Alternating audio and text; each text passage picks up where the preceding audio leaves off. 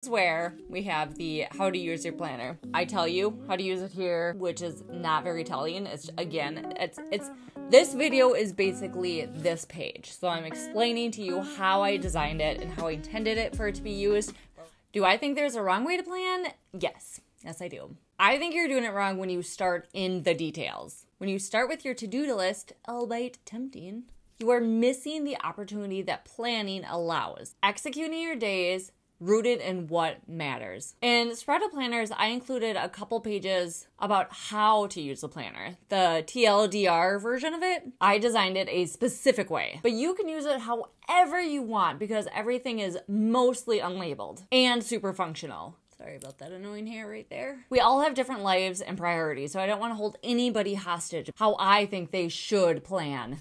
I don't know what this was. I think I was going to quote. I don't know. However, I truly do believe there's an absolute core to what matters to every single one of our lives. And that is how we spend our time and who we spend it with. So with that in mind, this video is a walkthrough of how I intended the planners to be used. Okay, so I have a planner here and we're gonna do a walkthrough of all these front pages. This particular one, if you're wondering, this is the weekly planner in Celadon Pinstripe. So these prep pages are the most I'm going to tell you what to do. Everything else, super unlabeled, very functional, very demure. I can't stop saying that. Anytime I say very something, that just comes to mind. I hope that dies out soon. I feel like a school teacher. Okay, kids, carpet time. Crisscross applesauce. Come join me for this story. The Sprout a Planner story. Okay. So this is where we have the how to use your planner. I tell you how to use it here, which is not very telling. This video is basically this page. So I'm explaining to you how I designed it and how I intended it for it to be used. But right up top here, there are no rules, no tutorials, no how-tos. Whatever works for you, do it that way. Amen. I still adhere to that. First things first, values first. It is identifying your values and putting them down here. So I write about values, I write about intentions, how they flow from your values, and then if you are goal planning, they flow from your intentions. So it's identifying those values and those core values especially. You can have a lot of values, but you have some core values and putting it down here and then coming up with your intentions. Because I believe planning should all stem from your values. The majority of how your time is spent stem from your values. So I do have a quasi self-guided workshop on how to find your values coming up on October 24th. It is pre-recorded, but it premieres then. What does premiere mean? I don't know. No, it's on YouTube and it is, you'll see it. So I'll link it below. You'll see it and it'll say coming in however many days. And then once it premieres, which means once it goes live, we can all watch it together and people can comment on it. So if you were here for the product reveal in September, I did that the same way.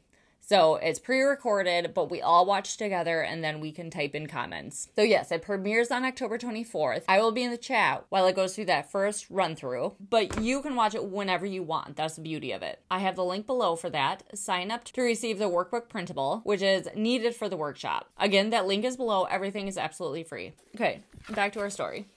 So we got our values. This is going to be a big deal. Then you have your people. It's a lot of words. I know that. We can read. It's okay.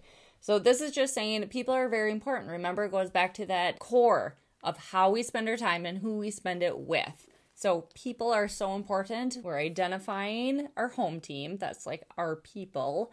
Writing them down and then writing intentions for how and how often we want to be spending time with them, connecting with them during the year. That's the people. Now we have reminders. I feel so condescending. Reminders. Can everyone say reminders? So we have reminders here because I think a lot of us kind of want to pre-plan, or there's things we don't want to commit to the actual monthly spread, whether that is seasonal chores, whether that is openers for things, or if there's just things we want to prep for. Like, oh gosh, okay, here in Minnesota, for example, by the time the snow actually flies, which we never know, is it going to be October or is it going to be end of December? Anyways, I feel like no matter when, the snow stuff comes out now, in like beginning of October, and when it actually finally snows, and you have to go out and get your stuff, you're screwed, because then it's over. Like, sorry, we already sold it. So I put down for this year in October to get all my snow stuff. That is what I put down here in my last planner. So it's just things like that. And then let me really quick give you a peek here on the monthly view. That might have been blurry, but in the monthly view, again, wide open except for this quick little checklist of things of referring back to your prep list. So that is part of the things on here. So you got values, people, reminders. You got your year list. So this is going to be your yearly bucket list. What do you want to do in 2025? And then just a journal prompt, hope for the year.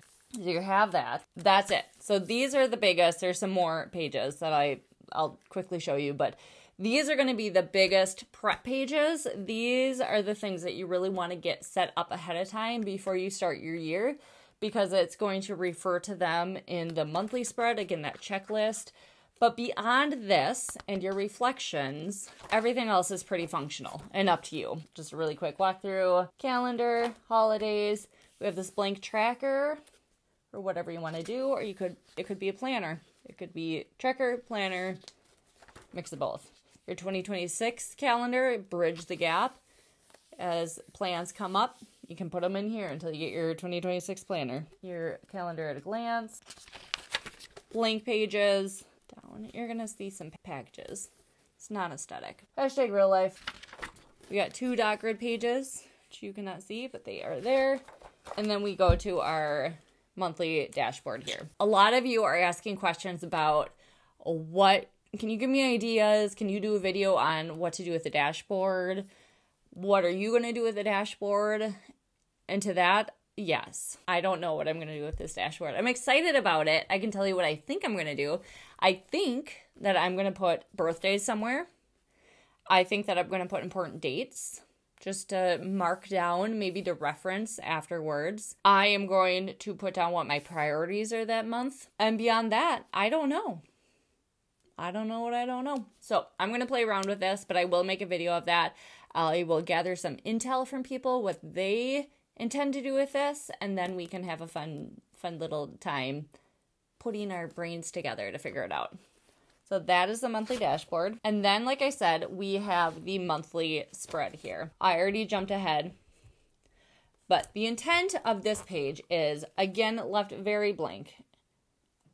Nothing is really labeled. We have next month or previous next month. We have some dot grids, line pages.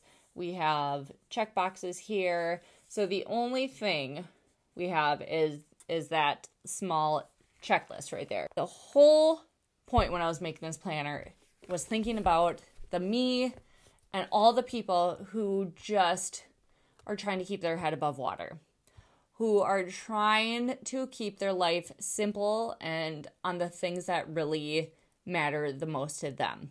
And so when you're looking and planning your month, it is that gentle nudge to go back and look at your values. What intentions have you set for your values?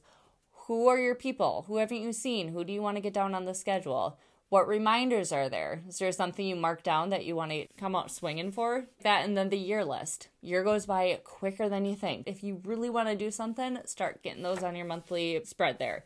So that is the intention there. A small checklist. Just a reminder, not telling you, hey, you absolutely got to schedule these in. Just a nudge, like, hey, you decided these were important to you. Let's kind of keep them moving forward. Also, I made a video of how I plan my month. So I will link that here. One of these areas, I'll add the pop-up there, of how I use this checklist to plan my month. And you can check it out there. All right, let's talk. After here, we have some blank pages. I have zero intention of what you should do with these. You get to do whatever you want with these. Sometimes it's just really nice to have some blank pages. You need a packing list. You need to set your budget for the month. You want to write down your meals. This is the baby. This is when I was creating this planner. I was like, what did I need during this really hard time in my life? This is what I wanted. I just love this layout. And there's really 2 big intentional things that I designed on this page. I wanted to be functional and simple. And the two big pillars of Sprouted Planner, I wanted space up here because I wanted for you to set your intention for the week. By the end of this week, how do you want to feel? What do you want to have done? What do you want to experience? Like any kind of intentions. Like what are you setting your mind to for this week? You put it up there. Down here, I wanted room for reflection so you could reflect on your week. A weekly recap, your wins, your challenges, your favorite memories, however you want to reflect, put it down here. Again, nothing is labeled. I don't have intention up here. I don't have reflection down here. The only thing labeled is your, obviously, Monday through Sunday and your dates there. Everything else is blank there. So that is really my intention for the week. I'll grab a day as well, but I just wanted intention space, reflection space. Everything else is up to you. Okay. Grab our pink peonies. Here we go. Grab a random day. Okay, here's what a day looks like. Again, we have our intention space up here, a little reflection space down there. Everything else, except your daily schedule, unlabeled here. Up to you to do. Also, I have how to plan your week, how to plan your day videos. Those are in a couple versions ago planners. I need to do updated ones, but the bones of it are still there. It's still how I plan my week and my day. So you can check those videos out. Okay, next we move on to the reflection section. So starting with the reflection questions. I know not everybody are big reflectors. Is that the way I want to say that? However, I just feel like this is a big one. Really, when my daughter was a baby, growing, still under a year old, my dad was freshly diagnosed with ALS. We're moving, work is crazy. It blurred. It felt like it crawled and it went so fast at the same time. I am so grateful I took the time, just a little bit of time every month, to write down the things that were happening. It made me pause and really see what was going on. It made me think about it. It made me, even though it was some really hard things, it just allowed me to process it. And I can go back and read that time too, as hard as it is. But that was time, that was the end of my dad's life. That was the beginning of my baby's life. That's important stuff, no matter how hard it is. And we just go so fast that we never take the time to just reflect on it. I'm a huge advocate of it. It's really important. And that is why I included it in these planners. That was the big thing. Intentionally spending my time and then reflecting on that time spent like that. I didn't think I was going to get emotional about that, but it's big. We have the month.